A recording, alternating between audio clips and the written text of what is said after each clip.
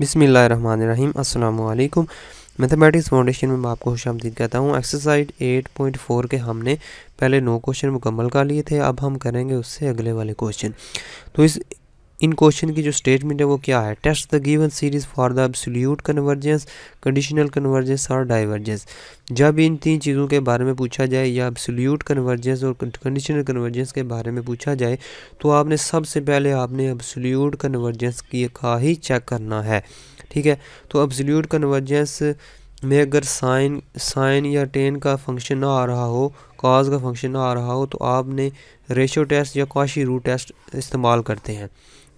ठीक है, अगर हो सकता है तो रेशियो टेस्ट मैंने आपको बताया था एब्सोल्यूट कन्वर्जेंस के लिए, और उसके बाद बताया था रूट टेस्ट।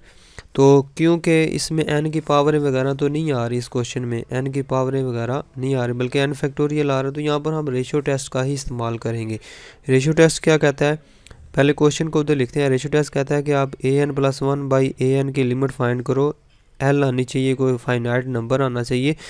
अगर वो लेस देन 1 आता है तो सीरीज़ कन्वर्ज एब्सोल्यूटली कन्वर्ज करती है।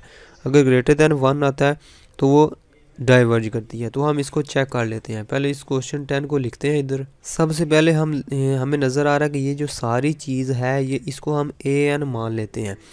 तो an का सबसे पहले हमने मॉड लेना है। वो किसके बराबर होगा? ये माइनस वाली ख़त्म हो जाएगी। यहाँ ऊपर क्या बचेगा? सिर्फ n factorial 1 3 5 and so on to n-1। उसके बाद an+1 वाली लिखनी है, तो n की जगह n+1 लिख दो। सिंपली n+1 का factorial divided by 1 3 5 and so on. इधर n की जगह n+1 रखेंगे तो क्या बचेगा? -1 = 2n+2 -1, 2n+1 बच जाएगा। इधर हम लिख देंगे 2n+1। अब हम लिमिट फाइंड करते हैं। Limit n approaches to infinity an+1 इसका मॉड डिवाइडेड बाई an लिख देते हैं। an+1 ये सारी है, इसको उठा के मैं इधर लिखता हूँ। n+1 का factorial divided by 1 3 5 and so on 2n+1 multiply, इसको उल्टा देते हैं 1 3 5 एंड सो ऑन 2n-1 बंद कर दिया। डिवाइडेड बाई n का फैक्टोरियल हम इधर लिख देते हैं। Limit n approaches to infinity हो गया। अब हम इसको सिंप्लीफाई करना है।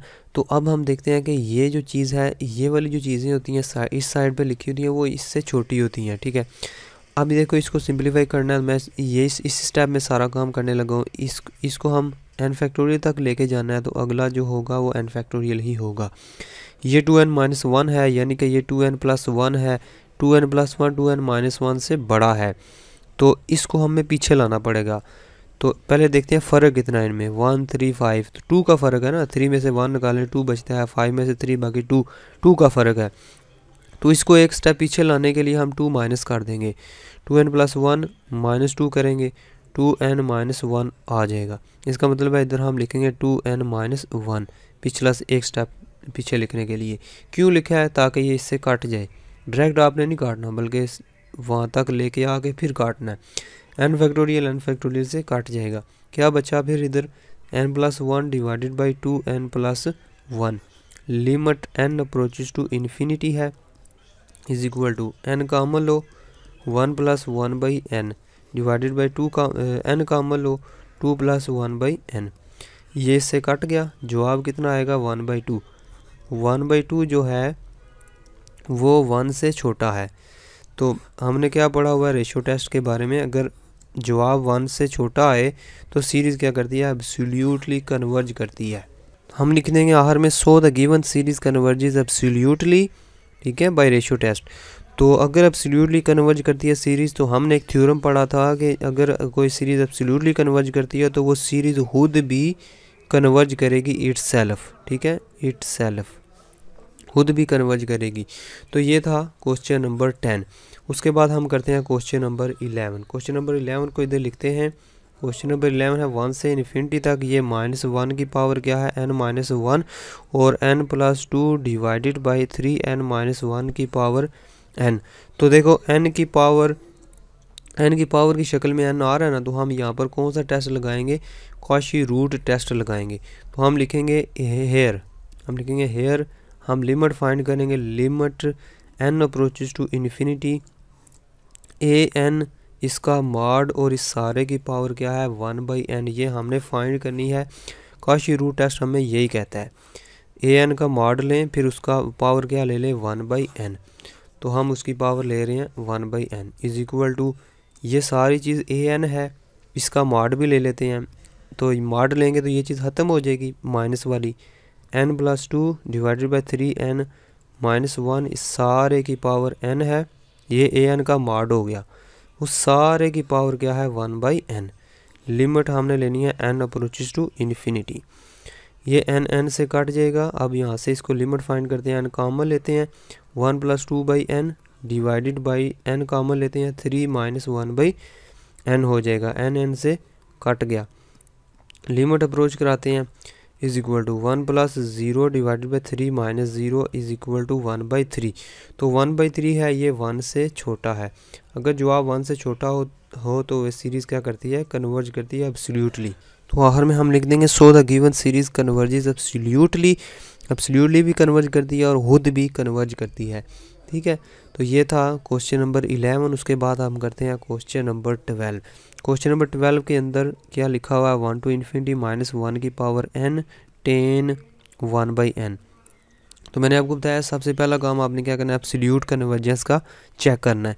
क्योंकि इसमें फंक्शन tan आ गया तो हम यहाँ पर रेशो टेस्ट या कॉची रूट टेस्ट नहीं लगाएंगे, सिंपल इसको हल करेंगे। जो हमने प्रीवियस टेस्ट पढ़े थे ना, तो वो टेस्ट लगाएंगे, लेकिन वो लगाने के लिए हमें इसका मॉड लेना पड़ेगा। तो सबसे पहले इसका मॉड ले लेते हैं, हम लिखेंगे हेयर इसका मॉड लेते हैं 1 to इन्फिनिटी मॉड ऑफ -1 की पावर n tan 1/n, इसका मॉड ले लेते हैं। ठीक है, इसका मॉड क्या आएगा, हमें पता है कि जो tan फंक्शन होता है उसकी जो रेंज होती है वो -इन्फिनिटी से इन्फिनिटी तक होती है, यानी कि सेट ऑफ रियल नंबर इसकी रेंज होती है। हमने पढ़ा था साइन जो फंक्शन होता है उसकी रेंज कितनी होती है, -1 से लेकर 1 तक। ठीक है, तो हमने उस क्वेश्चन में तो लिख लिया था कि साइन x जो है वो उसका जो मॉड है वो लेस दैन इक्वल टू 1 होता है, लेकिन इसके लिए हम ये चीज़ नहीं लिख सकते क्योंकि tan का जो ग्राफ होता है, अगर आप ग्राफ बनाएं tan का, तो tan का ग्राफ कुछ इस तरह का होता है।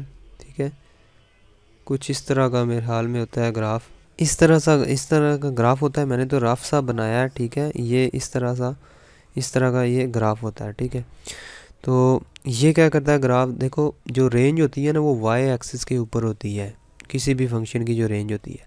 तो अब देखें ये कभी भी रुकेगा नहीं, आगे चलता जाएगा, ये नीचे से भी चलता जाएगा। इसका मतलब है इसकी जो रेंज होगी पूरा y एक्सिस होगा। तो जो साइन एक्स का जो ग्राफ होता है वो तो इस तरह जाता है, इस तरह। ठीक है, यानी वो 1 तक होता है, यहाँ से गुजरता है वो इधर से। तो ये इसकी जो मैक्सिमम वैल्यू 1 तक होती है और जो मिनिमम वैल्यू जो है वो होती है जी -1 तक। ठीक है, -1 से लेकर 1 तक इसकी लिमिट जो रेंज होती है, लेकिन जो tan होता है उसकी -इन्फिनिटी से इन्फिनिटी तक रेंज होती है। इसका मतलब ये हुआ कि अगर हम वैल्यूज़ 1 से लेकर इन्फिनिटी तक डालेंगे, क्योंकि जो सीरीज़ है उसमें वैल्यूज़ कहाँ से कहाँ तक है, 1 से लेकर इन्फिनिटी तक वैल्यूज़ हैं। तो 1 से लेकर इन्फिनिटी तक अगर वैल्यूज़ डालेंगे तो उसमें हमें ये वाला एक्स एक्सिस, ये जो पॉजिटिव एक्स एक्सिस है इसके ऊपर ग्राफ मिलेगा, लेकिन उसमें नेगेटिव वाली वैल्यूज़ भी आ रही हैं। ठीक है, लेकिन जब उसका मॉड लेंगे ना, tan वाले फंक्शन का अगर उसका मॉड लेंगे तो ये जो नेगेटिव वैल्यूज़ हैं ये पॉजिटिव बन जाएंगी सारी की सारी। आपने अगर मॉड वाला फंक्शन देखा होगा तो वो किसके बराबर होता है, इस तरह वो फंक्शन होता है, इस तरह। ठीक है, यानी कि नेगेटिव वैल्यूज़ पे भी वो पॉजिटिव वैल्यू देता है, पॉजिटिव वैल्यू पे भी पॉजिटिव वैल्यू देता है। तो इस तरह ये जो tan वाला फंक्शन है ये पॉजिटिव बन जाता है अगर इसका मॉड लें। तो ये तो इसको डायरेक्ट हम इस तरह लिखेंगे कि इसका मॉड लें तो ये क्या चीज़ बन जाएगी, tan, इसके साथ n भी है। ठीक है, इसके साथ ये यहाँ पर क्वेश्चन में मिस्टेक हो गई है, लेकिन इधर n भी होना चाहिए, n भी है इधर। ठीक है, वरना ये क्वेश्चन सॉल्व नहीं होगा। तो इसका मॉड, इस सारी चीज़ का मॉड क्या आता है, n × tan 1/n इसका मॉड आता है। ठीक है, इसकी सीरीज़ की शक्ल में लिख देते हैं 1 to इन्फिनिटी। अब चूंकि हम इस पे हम कौन सा टेस्ट नहीं लगा सकते, ये जो रेशो टेस्ट है ये वाला नहीं लगा सकते, इसलिए हमने डायरेक्ट हमने मॉड ले लिया है। ये दोनों टेस्ट हम यहाँ पर नहीं लगा सकते। तो हमने पिछले एक्सरसाइज में जो सबसे पहले टेस्ट पढ़ा था वो कौन सा पढ़ा था, डाइवर्जेंट टेस्ट।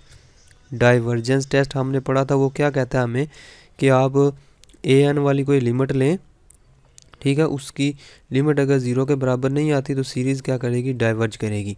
अगर 0 के बराबर आ जाती है तो डाइवर्जेंट टेस्ट फेल हो जाता है। तो हम इसकी लिमिट फाइंड करते हैं। हम लिखेंगे hair limit n approaches to infinity an, ये चीज़ क्या है, an का मॉड आया है, an का मॉड इज इक्वल टू, ये है limit n approaches to infinity. ये वाली उठा के मैं इधर लिख देता हूँ, n टेन 1/n, ठीक है। अब हमें पता है कि टेन 1/n डिवाइडेड बाई, इसको जब नीचे लेके जाएंगे तो ये क्या हो जाएगा, 1/n बन जाएगा। n जब नीचे जाएगा उल्ट जाएगा ना, limit n approaches to infinity. अब हमें पता है कि जब थीटा वेरी वेरी स्मॉल हो, थीटा अप्रॉक्सीमेटली इक्वल टू 0 हो, जो टेन थीटा होता है ना, टेन थीटा वो अप्रॉक्सीमेटली किसके इक्वल होता है, थीटा के ही इक्वल हो जाता है। यानी अगर theta very very small theta आप इस्तेमाल करेंगे, फॉर एग्जांपल कैलकुलेटर उठाते हैं, टेन हम लिखते हैं 0.000, 4 0 डाले हैं ना, मैं साथ में 1 लिख देता हूँ, थीटा मैं वेरी वेरी स्मॉल रख रहा हूँ, तो ये इसी के बराबर जवाब आना चाहिए। इज इक्वल टू लिखता हूँ तो इसी के मैंने फ़िक्स किया हुआ है, इसको मैं फ़िक्स ख़त्म कर देता हूँ, इसका शेट सेटअप फिक्स जो मैं इसको मैं ख़त्म कर देता हूँ, 9 पे कर देता हूँ, ठीक है। देखें 10 में वेरी वेरी स्मॉल रखता हूँ, जो एंगल है 0.00, 4 0 लगाए हैं 2, वेरी वेरी स्मॉल एंगल है, तो इसके बराबर ही जवाब आना चाहिए। देखो 0.000402 आया है, जो थीटा रखा है वही जवाब आया है। तो देखें थीटा अप्रोच नहीं कर रहा, बल्कि बिल्कुल थीटा उसके बराबर आ रहा है। यानी जो हमने वैल्यू रखी थी, जो हमने वैल्यू इसके अंदर रखी थी थीटा की जगह, तो वही वैल्यू जवाब में आई है। इसका मतलब है जब थीटा जो है वो 0 को अप्रोच करेगा, टेन थीटा जो है वो 0 थीटा के बराबर आ जाएगा। इसका मतलब है n जब इन्फिनिटी को अप्रोच करता है तो जो अंदर लिखी हुई चीज़ है ये तो 0 को अप्रोच करती है, ठीक है। तो अगर थीटा 0 को अप्रोच कर दे, अगर तो ये थीटा ही है ना, टेन के अंदर जो चीज़ लिखी है वो थीटा है। थीटा 0 को अप्रोच कर रहा है, इसका मतलब है जो टेन थीटा है वो किसके बराबर हो जाएगा, अपने थीटे के बराबर हो जाएगा। तो हम इज इक्वल टू लिख देंगे 1/n डिवाइडेड बाई 1/n, बाहर लिमिट लिख देंगे, ठीक है, n अप्रोचेस टू 0 इन्फिनिटी। तो हम लिखेंगे साइड पे लिखेंगे for very small, for very small theta, या 1/n लिख देते हैं, for very small 1/n, ten 1/n जो होता है वो 1/n के बराबर होता है, ठीक है। इसलिए हमने इसकी जगह लिख दी है 1/n से कट जाएगा, जवाब इसका 1 आएगा। तो हमने पढ़ा है कि डाइवर्जेंस टेस्ट, हमने पढ़ा है कि अगर इसका जवाब 0 के बराबर ना आए तो वो सीरीज़ क्या करती है, डाइवर्ज करती है। तो ये 0 के बराबर नहीं आया तो हम लिखेंगे सीरीज़ जो है an मॉड वाली इज़ डाइवर्जेंट। ये जो सीरीज़ है मॉड वाली ये डाइवर्ज कर रही है। अगर ये डाइवर्ज कर जाती है इसका मतलब है जो सीरीज़ है ये जो एब्सोल्युटली कन्वर्जेंस नहीं है, क्योंकि इसका मॉड जो है वो डाइवर्ज कर गया। तो हम लिखेंगे this series is not absolutely convergence. लेकिन अभी इसके बारे में हमें कोई मालूमात नहीं है, क्योंकि इसके बारे में मालूमात तब आएगी जब ओरिजिनल सीरीज़ के बारे में हमें पता हो। एब्सोल्यूट के बारे में हमने चेक किया है ना, एब्सोल्यूट के बारे में इसने कोई खबर नहीं दी, बल्कि खबर दिया कि ये डाइवर्ज हो गई है। तो एब्सोल्यूट कन्वर्ज नहीं होगी ना फिर। लेकिन हम अब चेक करेंगे conditional convergence. Conditional convergence check करने के लिए हम इसको चेक करेंगे कि ओरिजिनल सीरीज़ कन्वर्ज करती है या नहीं, क्योंकि कंडीशनल कन्वर्जेंस के लिए ओरिजिनल सीरीज़ क्या है, कन्वर्ज करनी चाहिए, उसका मॉड डाइवर्ज करना चाहिए। मॉड तो डाइवर्ज कर गया, अब हमें पता करना है कि ओरिजिनल सीरीज़ कन्वर्ज करती है या नहीं। तो ओरिजिनल सीरीज़ जो है वो हमें नज़र आ रही है कि ये कौन सी सीरीज़ है, अल्टरनेटिंग सीरीज़ है, क्योंकि -1 की पावर n आ रही है, अल्टरनेट हो रहा है। तो अल्टरनेटिंग सीरीज़ है, तो अल्टरनेटिव सीरीज़ के हम टेस्ट लगाएंगे अल्टरनेटिव सीरीज़ वाला। तो हम लिखेंगे as given series alternating series, so we apply alternating series test. Alternative series test के लिए हम लिमिट लगा लेंगे ए एन वाली, ठीक है। Limit N approaches to infinity, A N की लिमिट जो है वो 0 को अप्रोच करनी चाहिए। ए एन कौन सी चीज़ है, ये वाली जो इधर ये साइड वाली चीज़ ए एन है, ठीक है। N into ten one by N, limit N approaches to infinity, ठीक हो गया, इज इक्वल टू फिर उसी तरह आप ये काम करेंगे, N approaches to infinity ten 1/n divided by 1/n, ये किसके बराबर आता है, 1 के बराबर आता है। तो ये 0 के बराबर तो नहीं आई। अल्टरनेटिव सीरीज टेस्ट ये कहता है कि लिमिट ए एन 0 के बराबर आनी चाहिए। फिर आप चेक करेंगे कि जो सीक्वेंस है ये वाली, ये डिक्रीजिंग सीक्वेंस होनी चाहिए, लेकिन पहली कंडीशन फुलफिल नहीं हो रही, तो हम लिखेंगे ये सीरीज़ ओरिजिनल सीरीज़ भी क्या कर जाती है, डाइवर्ज कर जाती है। So original given series also diverges by alternating series test, तो ये भी डाइवर्ज कर जाती है। तो ये था हमारा क्वेश्चन नंबर 12। इसके बाद हम करते हैं क्वेश्चन नंबर 13। तो क्वेश्चन नंबर 13 में भी हम सबसे पहले एब्सोल्यूट कन्वर्जेंस के बारे में चेक करेंगे। तो सबसे पहले हम कौन सा टेस्ट लगाते हैं, ratio test. A N mod A N, ये सारी चीज़ ए एन है, इसका मॉड लेंगे तो ये वाली चीज़ ख़त्म हो जाएगी, ये बच जाएगी, N square divided by N plus 2 का फैक्टोरियल। हम लिखते हैं ए एन प्लस 1, एन की जगह ए एन प्लस 1 लिख देंगे, is equal to N plus 1 का square divided by N plus 3 हो जाएगा जब एन प्लस 1 रखेंगे, इसका फैक्टोरियल। अब हम लिमिट फाइंड करते हैं, limit N approaches to infinity, A N plus 1 का mod divided by A N mod is equal to A N plus 1, ये सारी चीज़ है, एन प्लस 1 का square divided by N plus 3 इसका फैक्टोरियल, मल्टीप्लाई इसको उल्टा देते हैं, एन प्लस 2 का factorial divided by N square.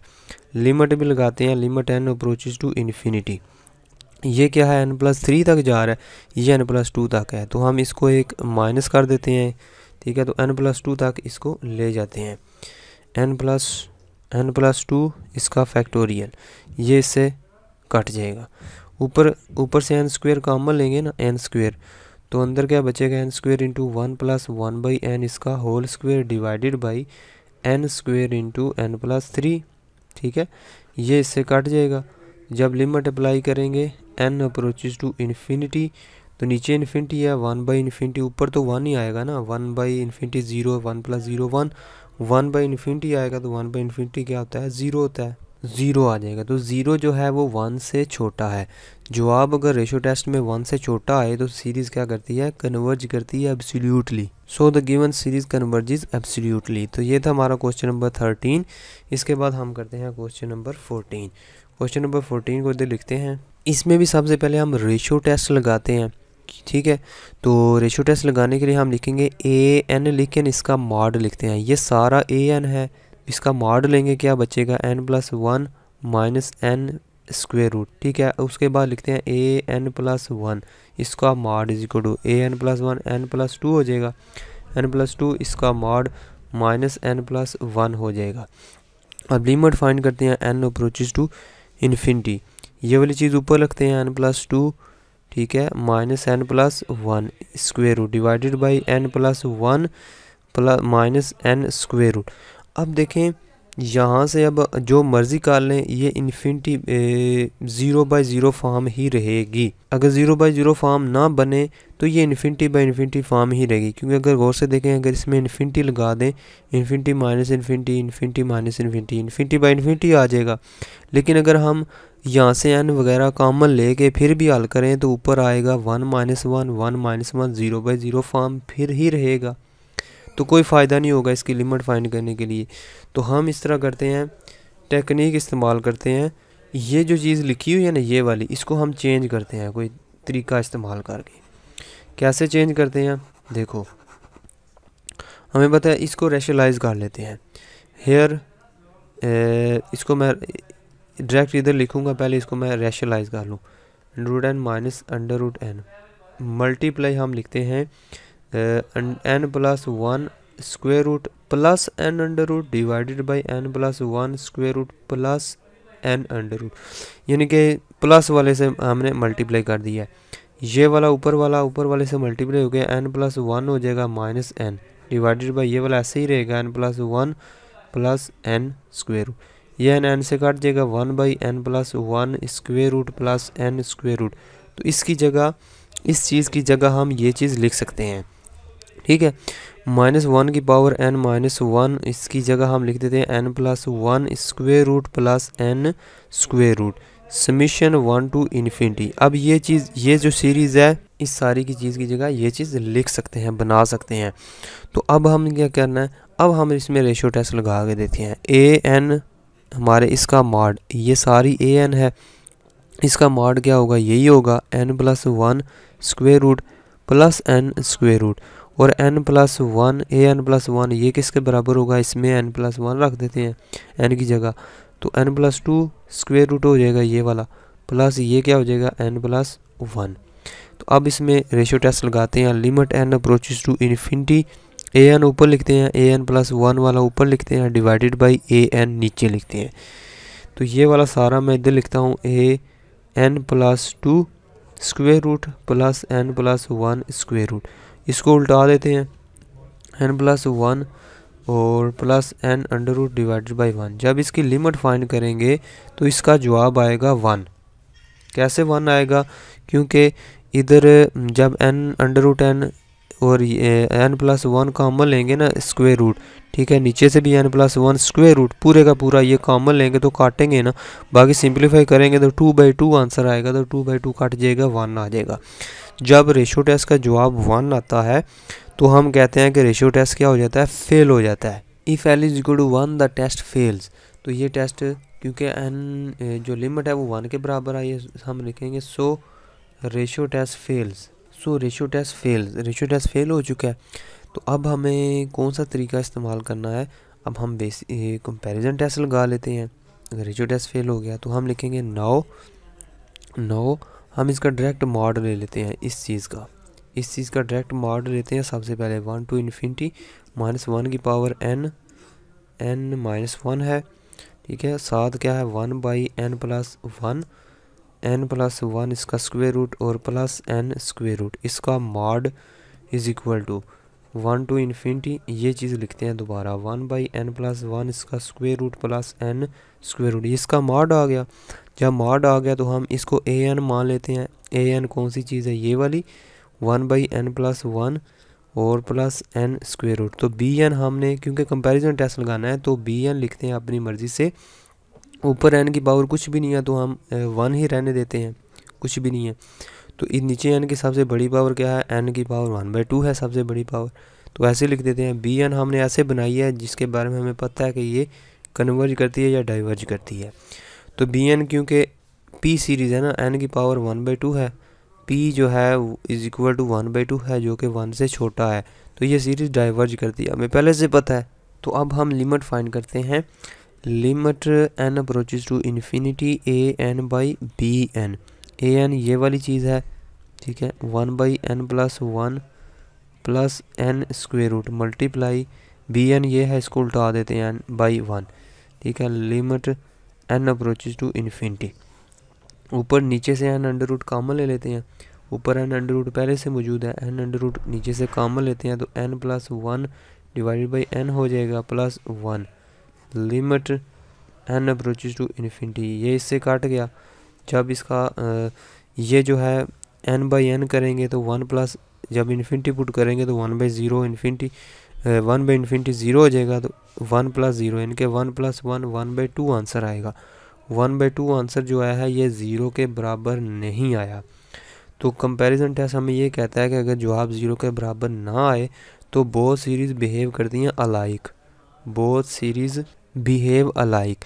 तो क्योंकि bn जो है वो डाइवर्ज करती है, एज bn जो है वो डाइवर्ज करती है, सो an also diverges bye comparison test. तो an है क्या थी, an मॉड था, किसका था, ओरिजिनल सीरीज़ का मॉड लिया था हमने, ओरिजिनल सीरीज़ का मॉड लेके an बनाई थी ये वाली। तो क्योंकि an मॉड जो है वो कन्वर्ज कर गया, सॉरी डाइवर्ज कर गया, तो हम ये कह सकते हैं कि ये एब्सोल्युटली कन्वर्ज नहीं कर रही। अगर एब्सोल्युटली कन्वर्ज कर जाती तो हम यहाँ पर ही रुक जाते, क्योंकि एब्सोल्युटली कन्वर्ज नहीं करती तो हमें ओरिजिनल सीरीज़ को भी चेक करना पड़ेगा कि वो कन्वर्ज करती है या डाइवर्ज, क्योंकि उसने पूछा हुआ है कि कंडीशनल भी हमने चेक करना है, जिस तरह पिछले क्वेश्चन में हमने किया था। तो क्योंकि एब्सोल्यूट नहीं कर रही तो ज़ाहिर बात है इसके लिए भी चेक करना पड़ेगा ना। इसके लिए चेक करने के लिए क्या चेक करना पड़ेगा कि मॉड तो डाइवर्ज करना चाहिए, ओरिजिनल सीरीज़ भी डाइवर्ज करनी चाहिए। मॉड तो प्रूव हो चुका है कि वो डाइवर्ज कर चुका है, ओरिजिनल सीरीज़ के बारे में अभी हमने पता करना है। तो ओरिजिनल जो सीरीज़ है, क्योंकि ये अल्टरनेटिंग सीरीज़ है, तो अल्टरनेटिंग सीरीज़ में हम इसको मान लेते हैं ए एन, तो इसकी लिमिट फाइंड करते हैं। इसकी लिमिट ज़ीरो को अप्रोच करनी चाहिए और करती भी है, क्योंकि जब लिमिट एन की जगह इन्फिनिटी रखेंगे 1/इन्फिनिटी 0 हो जाएगा।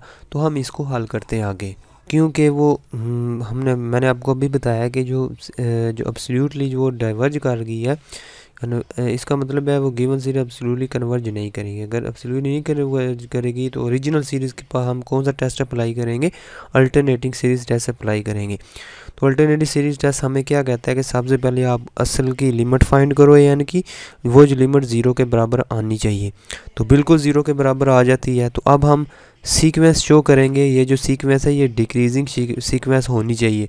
अगर डिक्रीजिंग सीक्वेंस ना हो तो सीरीज़ डाइवर्ज कर जाती है। तो इसको हम फंक्शन की शक्ल में लिखेंगे।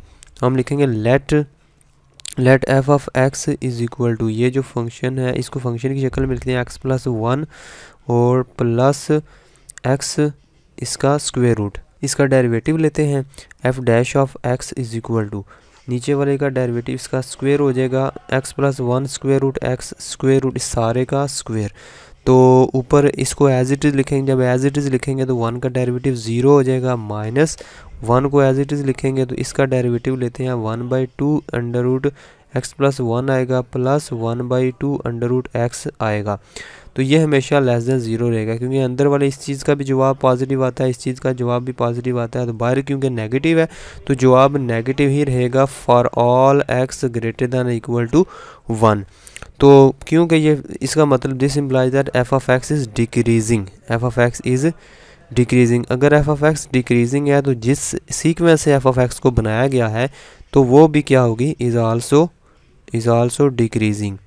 ठीक है, क्योंकि जो सीक्वेंस है वो डिक्रीजिंग भी है और उसकी लिमिट 0 के इक्वल भी है।